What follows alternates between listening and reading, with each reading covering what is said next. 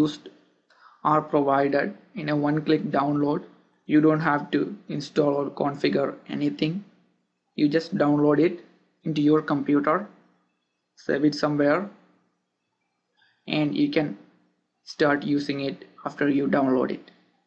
It's that simple. But we recommend that you have a PC or laptop with at least 2 GB memory. For your convenience, we are giving all the nodes and databases. The software you downloaded are already configured. These pre-configured software are equipped with a disaster recovery feature that will help you if something goes in your end, that will help you to recover by yourself. That is a really helpful feature because new people, they try to get into problem while they are doing something. So this disaster recovery feature is a very good feature that you can use it to recover from a corrupted system. We will record every session, both video and audio. These are the sole properties of IT Dimension SS, and we will upload this on a daily basis. After completion of each session, we will be uploading these videos and we will send you the link. You can download it and watch each session before you try to practice. We are giving 24/7 support. You can ask your questions. All your queries you can send it to the email address provided. We will try to answer your question as soon as possible. Main careers in data warehousing fields are development, administration, analyst. These are the main classifications. When we get into administration, there are system administrator, data warehouse administrator, database administrator jobs are there. Then data warehouse architect who design the data warehouse, data architect, data warehouse manager jobs are there.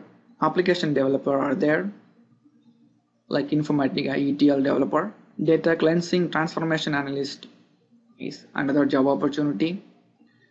Business analyst is there. They collect the requirements. Basically, these are the main job opportunities that you guys are going to have after completion of this data warehousing course. Some of the abbreviations used are OLTP, stands for Online Transactional Processing, OLAP, Online Analytical Processing. ETL stands for Extraction, Transformation and Loading. DSS, Decision Support System. ODS, Operational Data Store. STG stands for Staging. These are some of the short forms or abbreviations that we are going to use in our class. So try to make a note of all these terms if you are not familiar with this. We are going to start a new data warehouse project for a company. Before starting the project, let me give you an idea about how a database, not a data warehouse, database looks like. Here you can see a database system. This SQL Server database system contains so many databases. Each database is named. We are going to see what are the things in this first database called AdventureWorks. Let me get into this database. We can see a folder called tables because every database contains data. This data is arranged in different tables. So let me expand it. We can see number of tables here in this database. Each table is arranged into groups. What are the different groups in this database? Human resource is a group. Person is another group. Production is another group. Sales group is there. Purchasing group is there. So we have different groups in this data warehouse where table related to that group is arranged. Department table belongs to human resources. Employee table belongs to human resources. Country region belongs to person. Contact type belongs to person. Like that, each table is arranged in its own group. This group is called a subject area. Human resource is a subject area. Person is a subject area. Production is another subject area. Sales is another subject area. So each table is arranged according to its subject area. What are the content of this table? Let us look into the sales customer table. This table contains number of rows and number of columns. A table is a two-dimensional array which contains rows and columns. Each row is numbered and each column is named.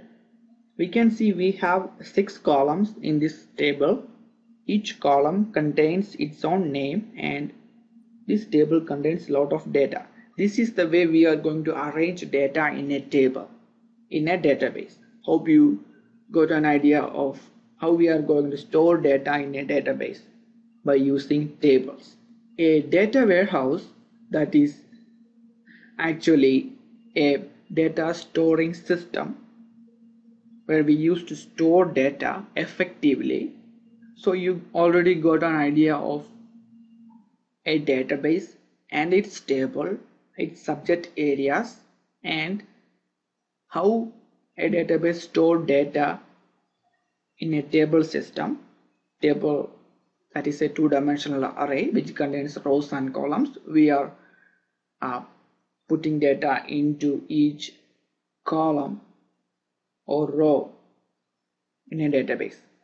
A data warehouse is basically a database, but a data warehouse contains a lot more data in an organized way compared to a database.